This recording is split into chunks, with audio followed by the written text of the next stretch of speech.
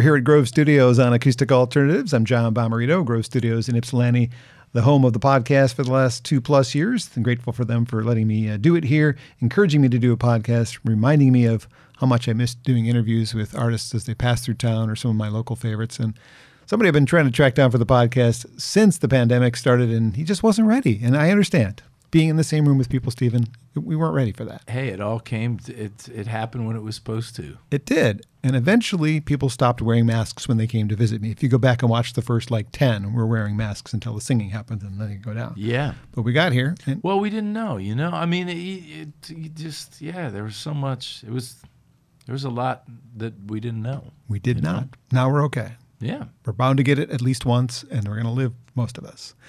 My association and love, I'm sorry to say that way. My association with your music started way back in 2005. This radio station that I wasn't even working there yet when I first heard Start the Day Early, and then I started working there. And your visits to that radio station became a regular, every time you were in town thing. And we just love your music, and I love chatting with you, and I feel like we've formed a pretty good friendship over the years. Me too, man. So many good memories too. Yeah, I've loved it and appreciate the support. No problem. That was a band album. You actually had a solo career 10 years before that you've returned to since those days, and I'm happy to see that you're out there continuing to do this. I know this is not the best way to make a living for anybody, and sometimes people might want to call it a day. Well, I mean, I don't know about that though. It kind of is the best living if it's what you do. It's not the best living for everybody. Yes. And what I said the other day that we ended up writing down was I said this is a great. It's a great. What did I say? It's a great living, but it's a hard job. Yeah. It's like there you go. Yeah, but I know what you mean. So it's been a while since I've seen you, but there's definitely a new album called Keep It Up, Kid, which is over here somewhere. I can't see it on my notes. There it is. It's in the camera view, I think. Would you like to do a song from that before we chat a little bit? Sure. What song? Yeah. Let's do this one. It's called It Goes Fast.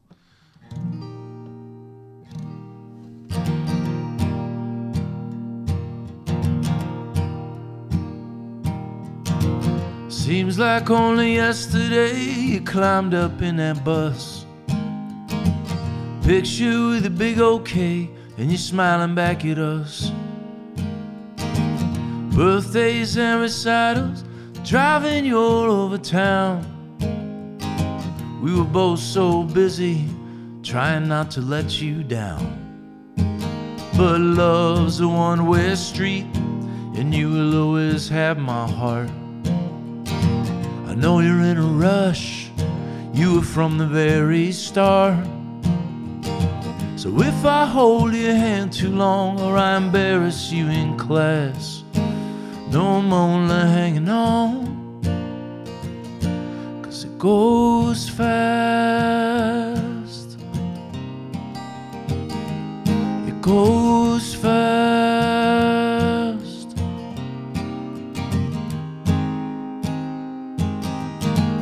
Cat was in a cradle and I work most every day, fumbling for the words, trying to know what I should say.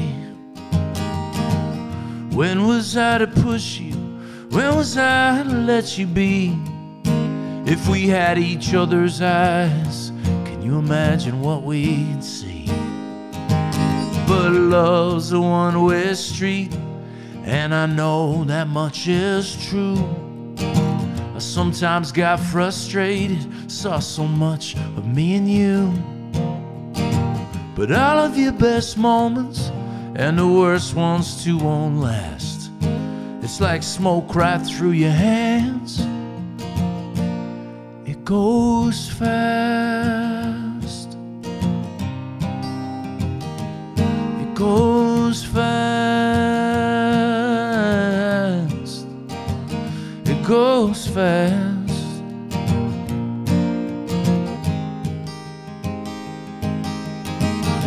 The day your car rolls out that driving, it doesn't park here anymore.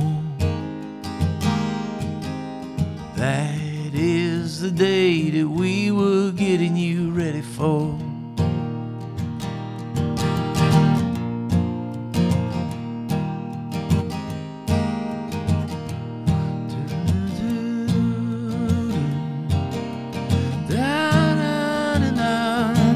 But love's a one-way street, and you were made to drive away. I hope I'm there to see it when you have your own someday. The distance between then and now, it was shorter than we knew. And if you don't believe me, dear, one day you'll know it too.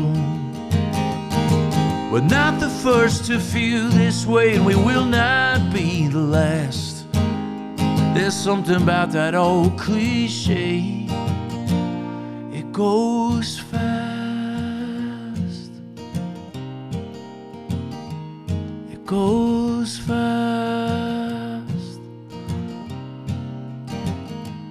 It goes fast. It goes fast.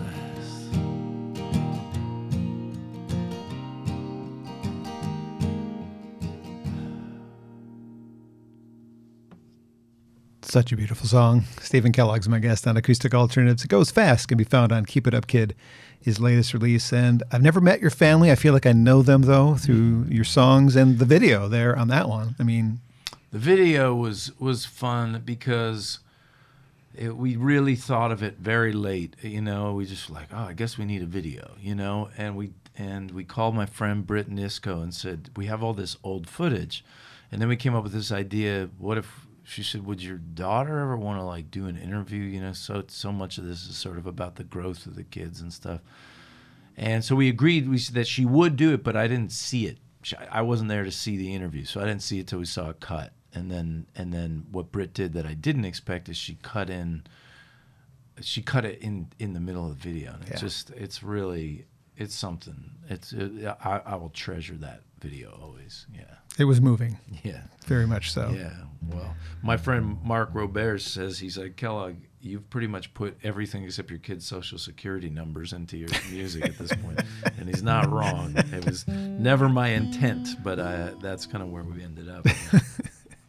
Well, we as fans appreciate it because we feel like we're connecting with you on a level that we don't connect with other artists. Cool. For sure. Thank and you. though I've known you for a long time, I don't know a lot about like young Stephen. Like, where did you grow up? Did you grow up in Boston? No, I grew up. I grew up in Southern Connecticut, in a town called Bridgeport, a town called Fairfield, which was kind of two very different towns, but it's where my parents lived. So I spent time in both. And my parents split up when I was very young, and which I think is probably easier than having them split up later. And they stayed close together, which was great. But I don't know. I was my dad. I used to put me to sleep listening to Cat Stevens' "Tea for the Tillerman," and I think that and the combination of the divorce and just the natural disposition towards melancholia. I always had the blues. Like not depression, but the blues. And as an adult, it's much easier to make sense of. As a kid, you feel lonely a lot, And Were you an only kid? No, but my siblings are very far apart in age. Closest one's 6.5 years, so we're all like, it's almost like being an only child, I'm not that close with my older sister. I like her, but we're not that close. Yeah. Yeah, 6 and years. I'm very close to them now, but that because I think part of it is because we were not stepping on each other's toes at all. Yeah.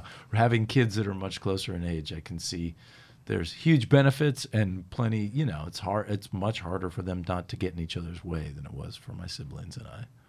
Would I have met you and thought you were a dork or a cool kid? Man, that's a great question. I love it, but I was really somewhere in between. And by the time I got to high school, in hindsight, people must have thought I was a cool kid. I was the class president. Oh yeah. And I was. I had a superlative my senior year, the prettiest girlfriend. Like, I was in the plays. Like, so here's the thing. I guess I was. I'm sure people looked and went, "Oh no, he's like," but it was wildly uncomfortable. Just I just, other than my couple of friends, I just dreaded, being a kid. I don't have, it wasn't a good experience, and that wasn't anybody's fault. Like my parents were trying, everybody's trying, and there I was fitting in, but feeling sort of like dying inside. And then I got to college, and that was kind of the beginning of life, I feel like, You're adulting. Yeah. Yeah. But I mean, I love it. I love 46. That's how old I am now. It keeps getting, I just love, it's like relief from, it's like I was born to be middle-aged, And I'm much more comfortable now than I was then.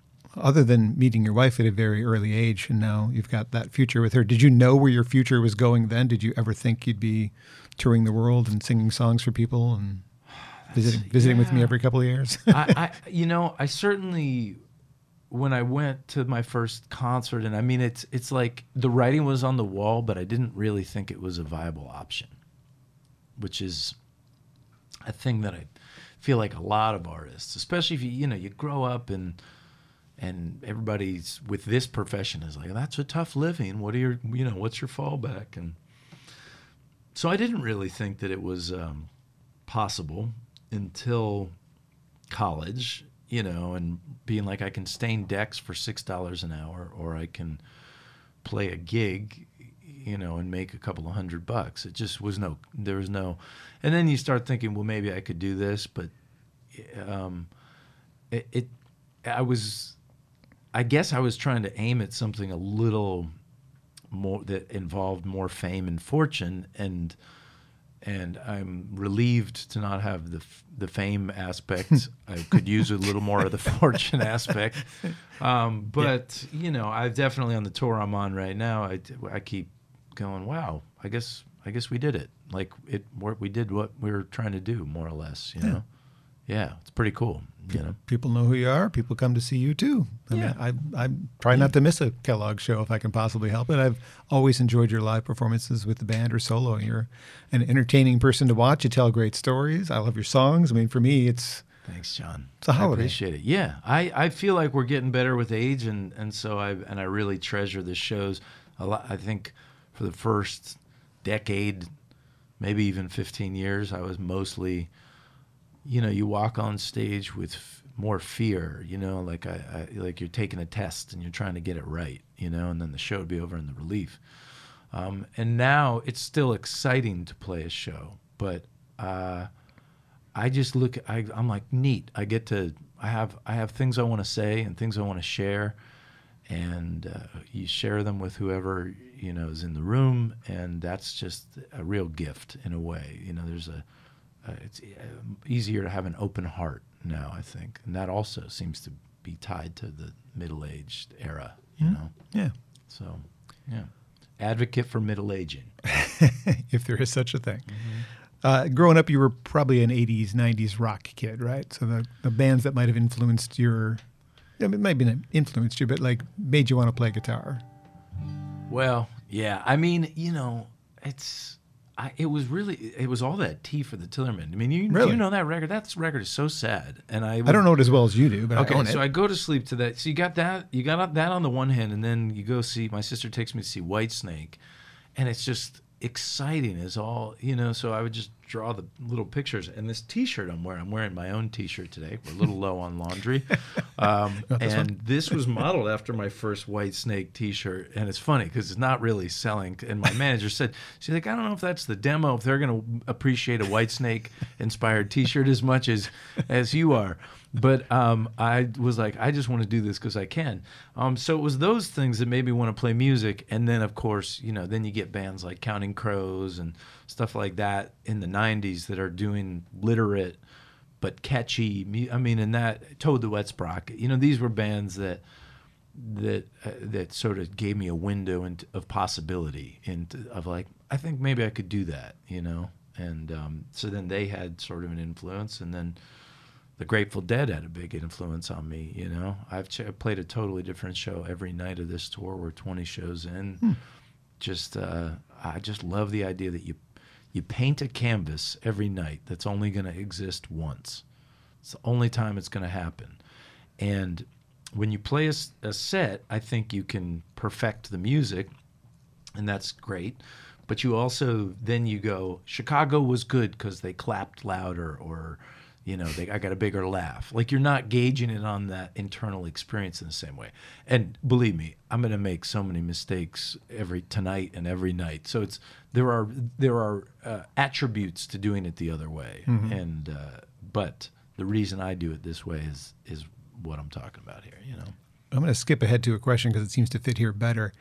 You have done, at least with the Sixers, you used to do a show where you'd cover a full album, Full Moon Fever, Purple Rain. Yeah.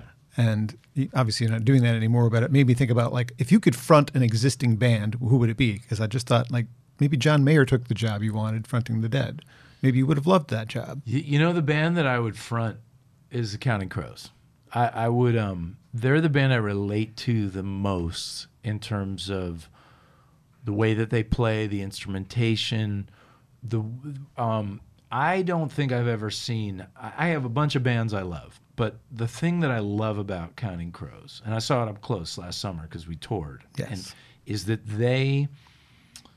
Adam is the ringleader of the circus of their band. And that's what I did in the Sixers. That's what I try to do in the bands that I bring out now. But they are so, they've learned to musically respond to lyrics. You know, and that to me is my favorite artistic thing to do with the band, is like, I'm going to sing something from my heart, and I want you to reflect it musically back to me, you know, and support it and know where we're going, and that's the journey. So, you know, Adam has a long life ahead of him, but if they ever needed somebody to step in on something, that's the band I would want to go play with. We'll circle around back to them because there is a question related to them in a bit, but how about another song? Yeah. All right. Well, you know, you and I have talked about mental health over the year. Oh, yeah.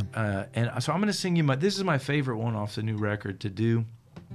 And after I wrote it, you know, people did call, they called and were like, "Are you okay, man?" You know?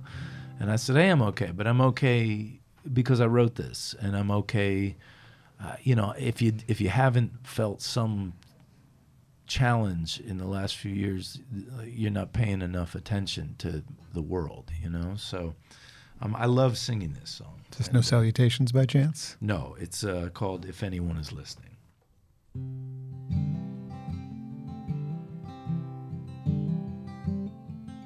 I'm born and raised New England, is where I hope to die. Surrounded by a family that I've tried to do right by. And I am leaving them these songs in the best of my intentions. And a million complications that we never really mentioned. If anyone is listening, could you say a prayer for me? I'm asking for a miracle this time. 'Cause the truth is I'm barely getting by.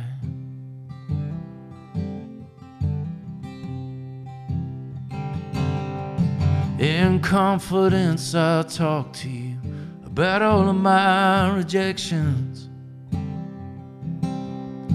You led me to the wilderness, but you offered no protection. While you made yourself the victim, I pretended I was strong.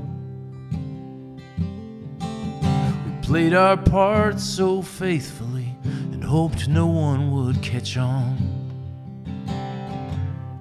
If anyone is listening, if you hear me whispering, I'm asking for a miracle, it's true.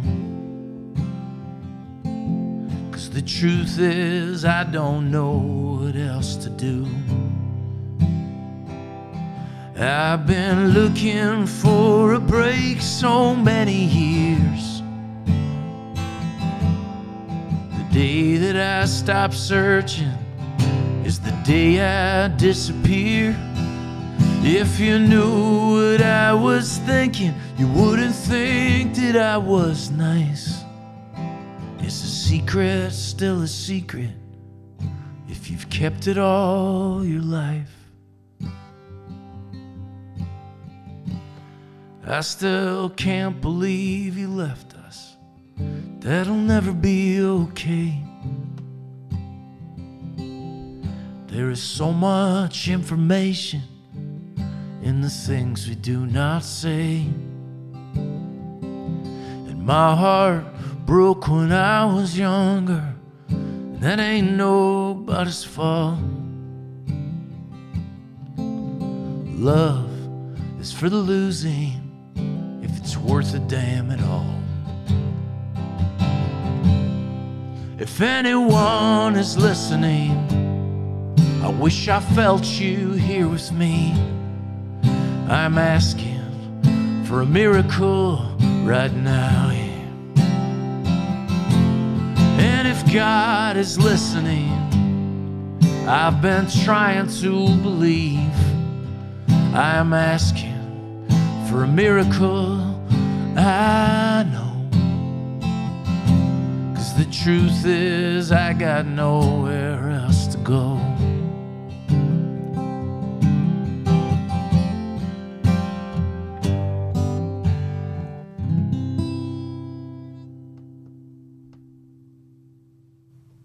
That is beautiful, sir. From Keep It Up Kid, Stephen Kellogg's here on Acoustic Alternatives. And the reason I mentioned the other song is because it has a lyric that kind of fits in with the same topic. It's okay to not be okay. It's okay not to be okay now. Yeah, I was excited when we stumbled on that one. Yeah, that stood out to me like, oh. Yeah. I got to learn how to play that song. I haven't played it live yet. Shady's been asking for it. Shady's my tour manager. He's heard all the songs, so he's like, when do we get No Salutations? So, working on it. I hope he doesn't get sued because Slim Shady, Eminem, is suing somebody for using Shady. I forget who it is now, but like, I don't know. He's like, do you own Shady? You're just, that's your character name. It's a word, right? It's a word, dude. Yeah. But anyway. So what will people say when the sun casts across a tree? Eminem. You know? Yeah. So over your career, you've covered a lot of ground physically, but you've also covered a lot of things. Like you've done more than just sing and write songs and play for people. You've done a film, Last Man Standing. I don't know if that was ever part of your like grand plan when you started out as a songwriter, but no, I did not expect to be part of that or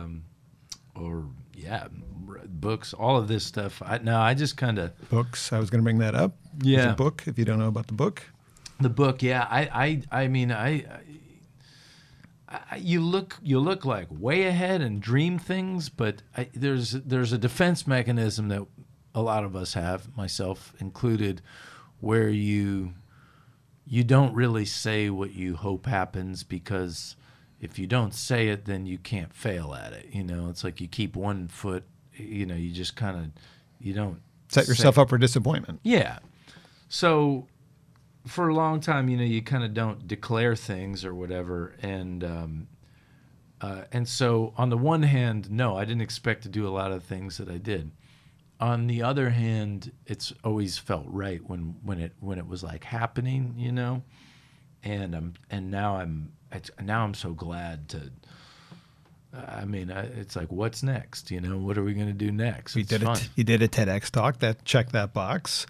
Virtual tour. Lots of people were doing virtual tours, doing but you did a podcast too. I mean, you had Adam Duritz on, Laura McKenna on. I mean, that's another thing you did. The book is beautiful. I mean, I got to tell you, my favorite chapter is that first one when you're talking about love and marriage and just the way you write about your love for your wife in there. If anybody wants to know what perfect love looks like, read that first chapter or have you read it to them, because there is an audio version of it. It really got to me. It makes me so happy, man. That's so great. Yeah. It was a very big learning curve writing a book and figuring out how to get the tone of voice onto the page, different muscles. But I do think I'll do more of that. I'm hoping to write another nonfiction, and then I have an idea for that. And then I am on the fourth draft of a novel that I'm co-authoring with Allison Hammer, and we're really closing in on it. So that's probably the next thing that'll hit. Although that may be my only novel. I'm not sure I'll do that again. But you know, hey, we're trying things out. Well, just the way you write about your family and your songs, you're going to be well cared for as an older man, I think. I think you've shown them such love that there's no way they're ever going to be like, Dad was such a jerk. He's on the road all the time. No, he obviously loves you. Hopefully, John. I don't know. You know, we don't know. We don't know what's going to happen. But I send a lot of postcards home. Everywhere I go, I send them postcards so that if they, you know, don't feel loved, there'll be a lot of evidence to the contrary. For sure. When you look back at the highlights of your life, where does your daughter singing on stage with you and the Counting Crows fit in? Like, man, somewhere. It's up there. That is up there. It's way up there. You know, last summer, I got very sick right before all that went down with COVID, but also I had some stuff I had to do, and it was it was so hard. Like, and it really like cleared the decks for man. It's just, you get sick and you're scared, and it feels scary, and then to find yourself a month later, you know. So we sang my song "Almost Woke You Up" every night with Counting Crows during Counting Crows set. We recorded it. We're going to release it this year. Adam just said we can go ahead and do that. So we have this live version that we're going to release, and that's exciting. And, you know, I had my girls on one side and this band I've adored for 3 decades on the other side. And, you know, for that night, it's as good as your life could ever be. You know, I cannot imagine there are moments as fine, but none finer, you know. Your heart must have been really full. It was.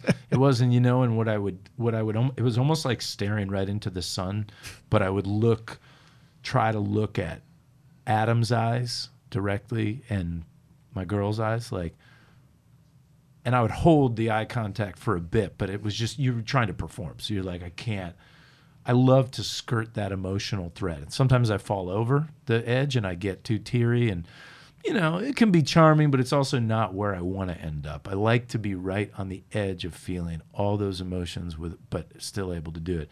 And so I would look at them, and then I'd feel it, and then you look away back to the crowd and look, and just like, because that's how much it's like the expansion of the heart, you know? That was really cool. When I read about that, I'm like, oh, that must have been a great moment. Yeah, it's pretty cool. It's pretty cool.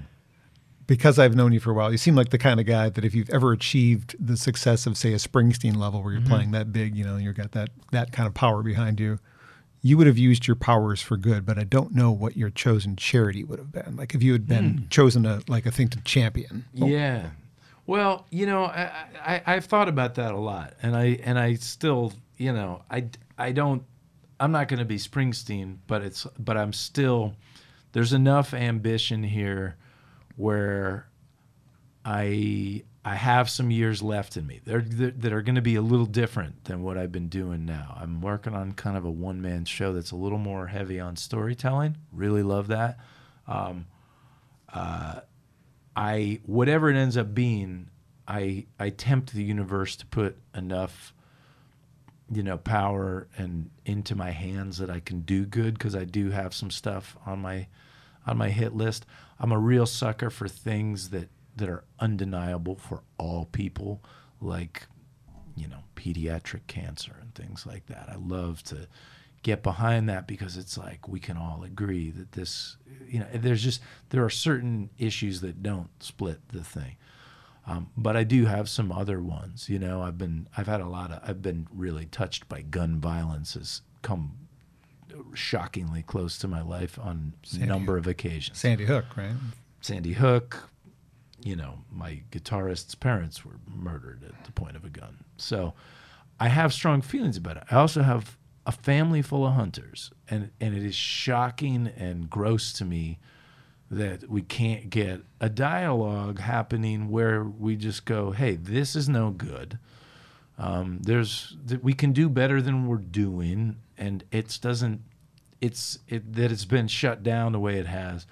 I'm sure that I would wade into those waters, and I do a little bit, but that would be something I'd probably try to find some middle, because I feel like a walking test case for middle grounds, like it's just, you got to be able to speak as adults about these things. You see both sides. So yeah, for sure. If you can't see and both I'm grateful for those who sort of infuse it into the dialogue. I thought what Matthew McConaughey had put out a while back was wonderful. It was like, and of course he was met with tons of resistance, but he's just so, it's like, let's have a conversation. Let's come to the table with a conversation. We got to do this. We owe it to all these people who are affected by this stuff, so. Stephen Kellogg is my guest on Acoustic Alternatives. We're at Grove Studios. Maybe sometime Stephen will be passing through town and say, I wish I had a place to practice with my band. Down the hall, Stephen, there's some big rooms that you can bring your band in and rent 24/7. It's very inexpensive, keypad operation. Cool. And they've been very kind to me and letting me do the podcast here and encouraging me to continue doing what I was doing, like I said at the top of the broadcast. And I probably wouldn't have continued doing this without them. So it's a cool place. I'll show you around before you go. But new album is called Keep It Up, Kid. You have another song in you. I have a few more questions. I sure do. Kind of watching time here. So I'm going to jump off the Keep It Up, Kid album. Sure. And go way back, because it's you and me here. Yeah. And part of our tradition is hitting songs that we don't always hit. And when I just came in and sat down, I thought of my old Uncle Andy, who was my step-uncle. And he was a real character. He went to jail for dealing drugs, and he went to jail. And my stepmother and father thought it would be a great idea to put the two of us rooming together with bunk beds. So I'd find these big bags of weed. And, it was crazy. But when I started to play music for a living, there was no one who was prouder of it all. Like he just. And he passed away young, which wasn't surprising and anything. But I have this song on the first album that you found, and I rarely play it. I thought it'd be fun to play it here on the podcast. It's called Blue Jean. I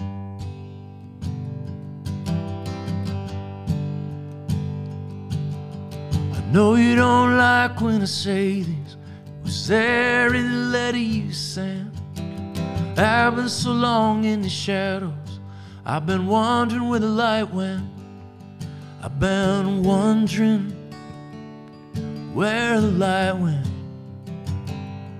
in this home.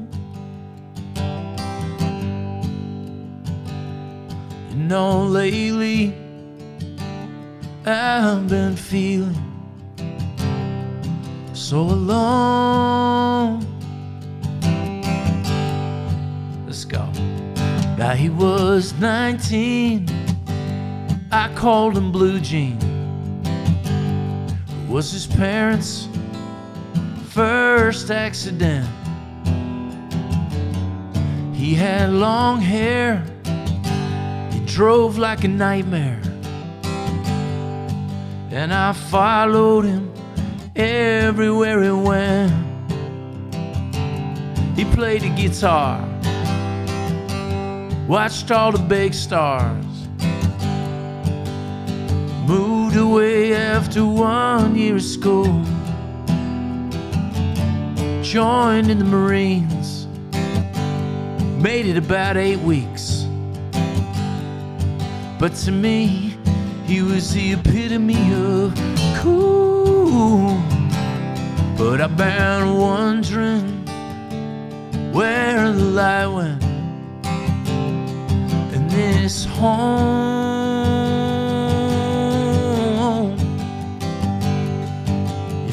Lately I've been feeling so alone.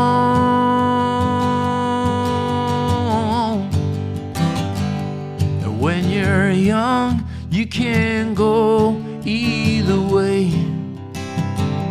But for my part, I believed in you then.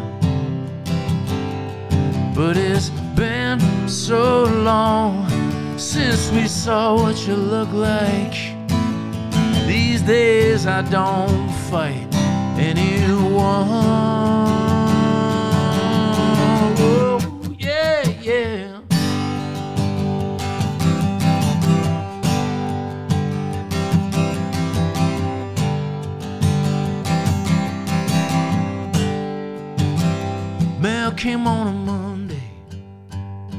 hurt in the worst way. They said that he'd been busted up in Maine. Now he's doing 8 years. It's all of our worst fear. And this family here, it ain't ever been the same. No, yeah, I've been wondering where the light went in this home. 'Cause you know, lately, yeah, I've been feeling so alone,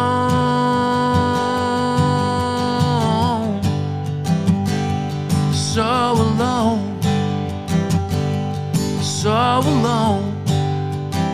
I've been so alone, yeah, so alone.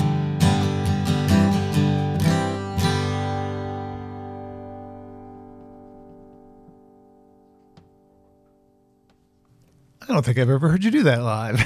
Yeah, no, it's a rarity. It's a rarity, but I was feeling it. You know, you just feel songs at a time. I've probably done that song half a dozen times. I don't know. Stephen Kellogg's my guest on Acoustic Alternatives. Since we're in the Wayback Machine, I went and I was listening to some of the old interviews that were done at my station, not necessarily all by me, but some of them were like, I caught the one we did at Borders together. And I feel like I owe you an apology because there I was bringing up depression in front of the entire crowd, and you kind of made me feel like I felt like I made you uncomfortable. So I'm apologizing many years later for making you feel bad. Not at all. No, you know, I'm a very direct person. If you say something to me and it doesn't land, I will be like, I'll mention it. But I also, it's a sign of love. You know, I wouldn't bother if I didn't love the people I was talking to. You know. Rob Walker, my first boss, also mentioned in one of the interviews that you did with him that at that time we were the most supportive station in the country playing Start the Day Early. I was like, really? Our station was the one that really kind of made a difference, huh? Okay. Yeah, that's cool. That's why you kept coming back to Ann Arbor, I guess. Yeah, that's why we kept waking up so early to get to all these radios. You know, like we were, oh, God, we never slept those days. Probably don't miss that much, do you? I miss being played on the radio. I miss that, but Yeah. I don't miss the lack of sleep, no. I'm in a group of radio people, label people, and we have like a Song of the Week thing. We're supposed to send each other a song that we that's cool. want people to know. And this week I sent to the ones Who need it most. Cool. And no one in the group who loves you, several already loved your music, didn't know you had a new album out. Yeah, I know. It's hard to get the word out there when you, we used to, well, the labels used to just pay people to tell people that the albums existed, Yeah. you know, and without that, you really, other than actual fans, it's hard to get it around. So you're not servicing this on the radio then? It's just kind of... I don't know how to do it. I don't think my management knows how to do it. Oh. I don't think my agent knows how to do it. I don't think anybody on our team knows how to do it anymore. I'll have to see if I can help. Yeah, we'll talk we about should that talk later. about it. Yeah. I mean, I want people to know, you know. It's an excellent. It was in my top 15 of last year's releases for sure. But. Yeah, cool. Well, yeah. Hopefully, though, that's good. Thanks for sending it. That's one way people could know. Well, yeah. 2 people were already like, really? He's got a new record out? I was like, yes, it's been out Yeah. for a while. Technically, it came out last year because it was I know. Kickstarter. I wish we had that song in our arsenal when we had the muscle. Would have been fun because it's a pretty fun song. When it hits your, you know, kind of blows your hair back when that needle drop happens. Yeah. It actually, I'm not necessarily because I think I even saw you perform with them once, but it has a need to breathe quality to it, like that love, that big part makes me feel 5,000 vocals to it. I mean, it's not actually 5,000 vocals, but it feels like it. It feels, you know, that's all Sam Getz and Jimmy Weaver who produced it. They knew how to get that feeling, and it feels right for the song. So it wasn't a trick or anything. It's just they had a vision for it, and I get a kick out of it when I hear it. So How to Say Goodbye is the next video. Mm-hmm. If you were servicing something to radio, which would you pick? Because I mean, you had a video already for. Gosh, I don't even know. Someone would have to tell me what. I don't know. I would service whatever they'd be willing to play. I think I just told you what it was. For the ones who need it most. I think that's a radio song. It really is. It's got it's a very uplifting song. It's positive. So I think people need to check. That's what they always used to tell us. Give us tempo. And then the biggest song in the country would be some ballad. You're like, okay, whatever. But Shady Esperanto got a fair amount of airplay for you. Yeah, top 10. Yeah. You okay? Getting a little tickle. Okay, well, we'll wrap it up with one final question then. I don't want this to happen, but if your career were to end today, musically speaking, what song would you want to be remembered for? It's either Satisfied Man That would have been my guess. or Thanksgiving. Which I One of those two. which I hear actually gets a fair amount of airplay as well. Yeah, those would be the ones. They're great songs. Okay. I feel like I have a little. I just got a tickle. Yeah. Well, I will tell you how much I appreciate you making time for me today. I have many more questions, but I know you have a schedule to stick to today, so we'll get on to seeing you in concert tonight, which is not. This is not a live thing, so people hearing me say that are going to be jealous because I get to see you perform tonight, and they don't. There'll be others. No, it's been great chatting with you. As always, thank you for the thoughtful questions and the invitation to come in and sing some songs. I have enjoyed this immensely. I hope it wasn't too pesky because I kept asking over and over the last 2 years. But no, like I told you, I said no when I couldn't make Yeah. it, and then when I could, we made it, and I'm glad. It's perfect. This is a perfect time to come in. Perfect. Keep It Up, Kids, the new album. If you don't know about the book, please check out the book. It's been out for a while, but it's out there, and explore the Stephen Kellogg catalog, please. Acoustic Alternatives from Grove Studios in Ypsilanti. Look them up as well if you're looking for a place. They're excellent hosts, and more podcasts coming soon.